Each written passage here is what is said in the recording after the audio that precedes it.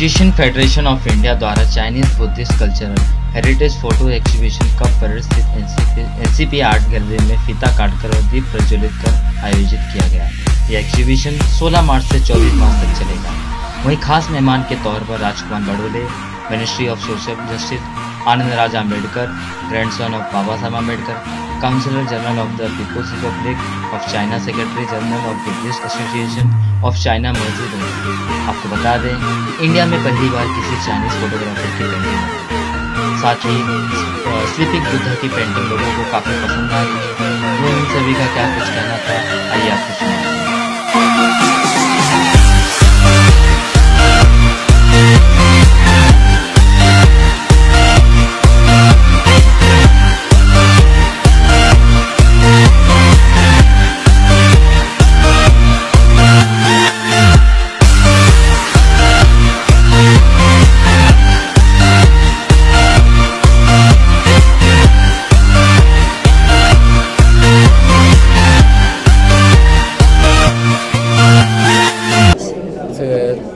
中国跟印度都是亚洲的两个大国，我们有着共同的佛教的信仰，因为佛教源自于印度，那么传到了中国，并且呢得到了更好的发展。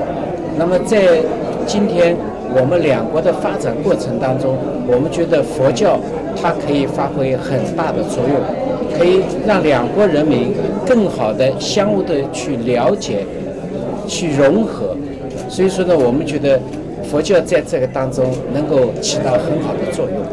As we all know that both China and India are two ancient civilizations and they are becoming the global superpowers and we are booming economically and politically. And I strongly believe that Buddhism is a very good connection to connect these two countries together.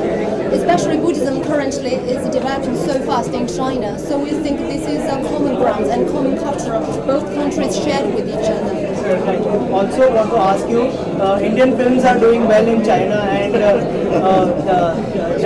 Bajrangi Bhaijaan and all Dangal has done very well business in China. ये musician federation of India, China literary art circle और China photography association इनमें मिलके ये photography Chinese Buddhist photography या organise की है। ये India में फर्स्ट चाइनीज बुद्धिस्ट फोटोग्राफी है जो मुंबई में पहली बार की है। इसका मकसद ये है कि दोनों देश के बीच में जो अच्छी चीज़ें हैं, जो अच्छी बातें हैं, तो दोनों लोगों के कंट्री के बीच में एक अच्छा मैसेज जाए और साथ साथ में कि इंडिया चाइना अभी 1 महीना पहले 10 दिन पहले हमने China silk road music concert किया है, तो very successful music concert in the 3rd addition. हाँ, इसमें एक न्यू मुंबई में एक कॉन्सर्ट किए, 2nd Nagpur and 3rd Delhi. और इन फ्यूचर दोनों देश के बीच में आर्ट कल्चर का जो रिलेशनशिप है वो डे टू डे स्ट्रांग हो जाते हैं।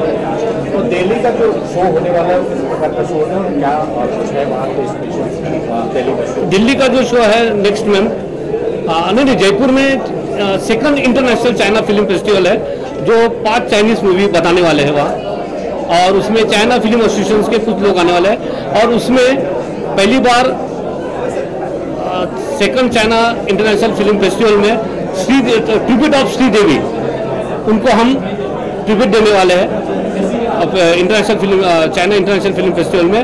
और उसके साथ साथ चाइना इंटरनेशनल फिल्म फेस्टिवल में जयपुर गवर्नमेंट जो टूरिज्म गवर्नमेंट है उसमें बहुत सारे हमको फैसिलिटीज़ का एक हमारा डिस्कशन चालू है फ्यूचर प्लान। आज बहुत अच्छा लगा है कि आज राजकुमार बड़ोले ये भी दलित समाज के बुद्धिस्ट समाज के हैं, ये डॉक्टर अम्बेडकर साहब जो है वो भी बुद्धिज्म समाज के हैं, और चाइनीज काउंसिलर जनरल जो है वो भी एक चीफ गेस्ट बोल के आए हैं, और बाकी काफ़ी लोग अच्छे लोग आए हैं, और हर्षदीप कामड़े जो IAS ऑफिसर है वो भी आज आए हैं।